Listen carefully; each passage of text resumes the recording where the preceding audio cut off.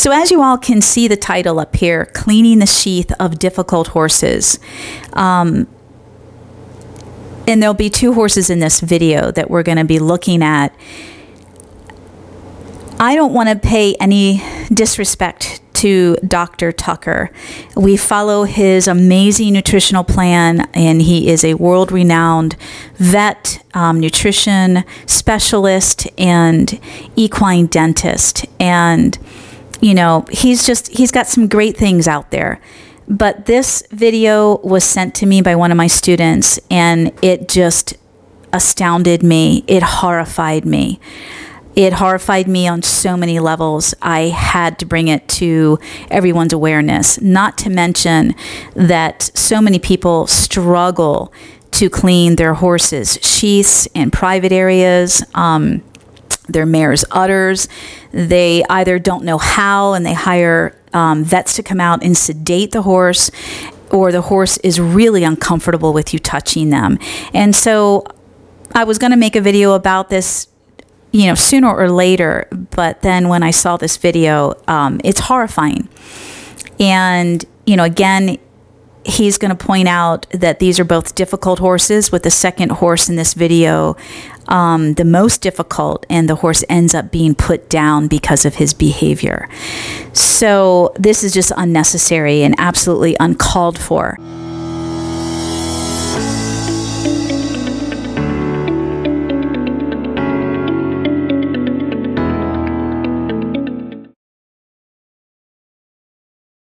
Welcome back. Happy New Year, everyone. I'm Caroline. Welcome back to Everything Horses and More video channel on YouTube. So as I mentioned, the first part of the new year, we are doing a new series this year, and we really look forward to your feedback and your comments on it. And our new series is Training Success in 5 minutes or less. Hi, Lay. If you're looking for a training approach that is spiritually driven and one that will help you become more attuned, tuned in, and one with your horse, you're at the best place. This new series is about creating a win-win for both you and your horse. And it's dedicated to helping you create the opportunity and the moment where understanding, learning, and working together happens. This doesn't mean we will achieve the goal in 5 minutes or less either. Rather, we are learning how to create the steps to achieving the goal. We all want to learn how to slow down, be in the moment, and yet our environment and our cultural conditioning does little to teach us or support us. So if you're looking for quick tips, fixes, and solutions, don't bother watching my videos. As the saying goes, Rome wasn't built in a day. This is to remind us of the time needed to create something great, and that greatness is about the relationship you share with your horse. Nothing should get in the way of it, and everything should support it. I hope you enjoy, and please share and help us build our revolution in horse care, handling, training, riding, and problem solving. So today's video title is called Horse Dies from Sheath Cleaning, How to Prevent This. This is a snippet of the full-length video that you can find as a subscriber to my Everything Horses and More video library. All right, so let's play the video. I am going to be stopping it often to talk a little bit, and I may not play it all the way through. I think it's about 6 minutes long. Dr. Tucker is using, I don't know if it's cold or warm water, but a bar of soap and cotton. So wrong, wrong, wrong. I would never use a bar of soap, and I would never use cotton because they're both very harsh, very rough, and very abrasive. And he even mentions that he should have been using something else. You can use anything from Palmolive or Dawn dish detergent, and you can use either cold or warm water. You can use your hand, make sure your fingernails are trimmed, and you could use a soft cloth or a soft round sponge. Every horse is an individual. You've got to work with their temperament, their sensitivity level, both skin and personality. You know, how sensitive their skin is, how sensitive their personality. You have to earn the right to be there and that horse's respect. You've got to earn it. Not to mention, I would not cross tie. So that goes against what he advocates. I would have someone tie or someone hold your horse, or you know, in my case, my horses are at liberty when I do this. So I work to get to the point where I have enough trust and connection with my horse that we can be at liberty. That's the number one thing. The number one word here is trust. So you want to replace fear, anticipation, dread, anxiety, tension with your horses enjoying it, because it feels good. And when your horses understand how important it is to clean their private areas, because if you don't, they end up getting beans that get in the way of their ability to urinate. It's uncomfortable for them, both females and males, not to mention it itches like crazy. So this all has to change. This is why we're a revolution. This has to change. This mindset, this traditional, the way we handle horses, I mean, it makes me sick. This is what makes me angry with our professionals out there who are an advocate. That's clearly what he says he is, an advocate. I want you guys to look at how this horse shivers when he touches him. So just watch when he puts his hand on the horse's belly. It goes to shake him off like a fly.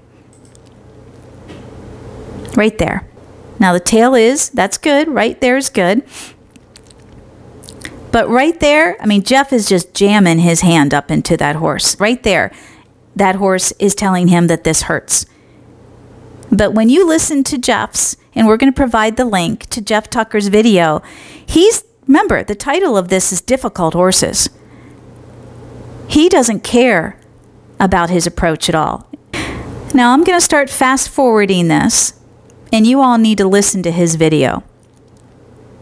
Look at this. This is just awful as he's jamming his finger up there inside that horse's penis. I mean, I'm just blown away. I'm so disgusted with this. It should never be this way. That poor horse, he's so lucky that horse has a nice temperament and possibly very nice handling to make that horse tolerate what he's doing. All right, now let's back this up. Let's listen a little bit. Let's just turn the volume on. And that job is done. This horse has always been a difficult horse to work on. You can see here, this is my first attempt to start to... So he says this horse has always been a difficult horse to work on. And as you can see, my first attempt, and this horse is already more aggressive. Why are you even going about it like this? Look at this poor horse. He's totally different than the other one. He's just as miserable and just as stressed out and anticipating what's going to happen. See, most of these professionals, including Dr. Tucker, are talking about this as if it's just a damn job that has to get done. And who cares how the horse feels about this? You've got to be kidding me. Oh, that's just disgusting. You know, this is your typical doctor who has no bedside manner. He's rough. He's to the point. Lack of sensitivity completely, especially in this situation. Total lack of sensitivity and very mechanical. It's too bad. This horse still does not want anything to do with me. You'll see these kicks get more aggressive. He's lucky that this horse didn't swing his ass around and double barrel kick him in the face. Well, I mean, it blows my mind how we revere these horses. This horse could have killed him. This horse is trying. He's trying to tell you, asshole, that it hurts. Let me see if the beginning of this, if I keep the audio on, I know in the description of this video, he talks about how the paint horse gets euthanized. So let's see here, if he talks about it in the beginning. In this video, I'm going to be cleaning the sheath of two horses. The first one I'm going to call difficult, and the second one I'm going to call impossible. So in this one, you see me tearing hand. All right. That's enough of that. So now we're going to move on to watching me clean two of my horses' privates. So I'm going to show you all what it's like to work with 4 horses at liberty, 2 mares and 2 geldings. All right, so I'm going to start with Sundance. So again, we're always focusing on how to find success in 5 minutes or less. How to find success. So 3 out of these 4 horses are very seasoned, so to speak. They have a ton of experience with their privates getting cleaned. But when I get to the young horse of mine, this will be the second time I've touched his privates. So I'll be able to show you guys how I approach. Of course, my young horse has a relationship with me. That's number one. And that's the same approach I'm trying to teach you guys. All right, so this is my mare. The camera can show I've got a small bucket half full of warm water because it is chilly out here. It is cold. If it was summertime, the water might be a little cold for them even then, believe it or not. So I'm all about making the water as comfortable as possible for them.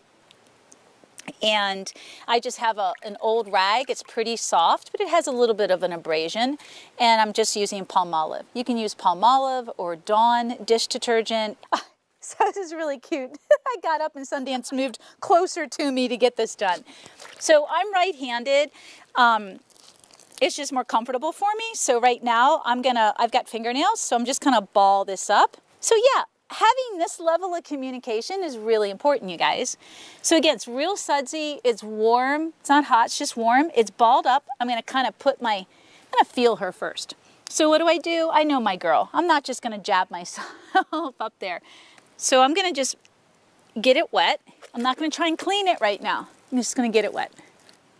And as you saw in the previous video with Dr. Tucker, if your horse is uncomfortable, they're gonna be dancing around. So mares also can get beans, like geldings and stallions, where they get the wax built up in their vagina. I'm not going to get into all of that today because you have to be really careful and go into the folds and feel around, just like you would have to go inside the urethra of the penis and feel around for the bean. She's got barbed wire scars. That's what you see here, so she's a little torn. Thank you, Bibbs. Next. Come here, Lele. So Legend's going to be very interesting. He's, what, 29 this year? He hates this. He hates it. Every horse is so unique, and their personalities, their sensitivity level, and God knows Legend and I have probably the best relationship. It wasn't about that. So, there, I'm coming. You got a little bit, oh yeah, you got some wax up on top. So now I'm going to go in with my ball, my wadded up rag, and just I stuck it in there. Stuck it in there to just lube it up. In the beginning, you guys, even if you have a great relationship, it's sensitivity. It hurts. They have to get used to this. Doing it more and more and more, and talking to them too and saying, look, dude, you can't kick me. You're gonna have to, I'll go as gentle as I can, figure out what works best for you, but you gotta help me. So show the baby. This is how they learn. I like to do with a more seasoned horse, an older horse. This is how I introduced the baby when he was half that size and 8 months old. When I approached Blue to clean his sheath 2 or 3 days ago, he offered it. He offered it because I was cleaning her at Liberty, and she was backing into me and so relaxed and enjoying it like Legend, and he was smelling and curious, and then he gave me his butt. That's the way it should be. He has an experience, and look at how I'm introducing, keeping my eye on him. He is a kicker. He's used to all of this. So what would success be in 5 minutes or less? See, would they like it? They're gonna drop their head. It's gonna be enjoyable. And so right here is 5 minutes or less of success.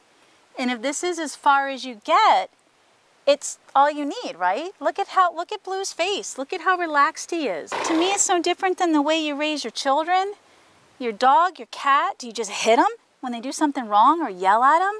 Make them feel horrible about you, the experience, the relationship? No. Why should I treat him any different? He's an intelligent, sentient being. You could do this every day. Every day you groom your horse, spend 5 minutes working on your horse being able to accept you and tolerate you. A little bit of this is tolerating. There's that level of discipline. Make sure it's enjoyable. Make sure you create relaxation and endorphin. I'm scratching them now. Has nothing to do with sheath cleaning.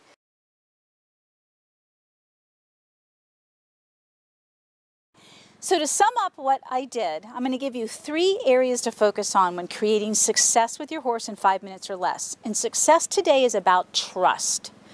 Number 1, don't tie them. Either hold them, ground tie, or loosely tie so that they can move and especially see what you are doing and be engaged. So that means you pay attention. And if they're looking at you and turning around, then let them smell your hands. Let them see what you're doing. Reassure them. Number 2, introduce the product first or next. Allow them to see it, smell it, become curious, and before you start applying it. And number 3, introduce the touch. So that means take your time getting to that private area. You know, scratch them, rub them, do the things that they enjoy, and then take it to that area so that you're introducing a positive experience throughout all of this, including the horses that don't have a positive experience, the ones that aren't sure. And it doesn't mean you have to touch their genitals. You could stop at the belly when you notice that they're pinning a little bit and they're not so sure. The key here is don't force this to happen. It doesn't have to be that way. And the more you create trust, the easier this is going to be and the more natural and organic of a process.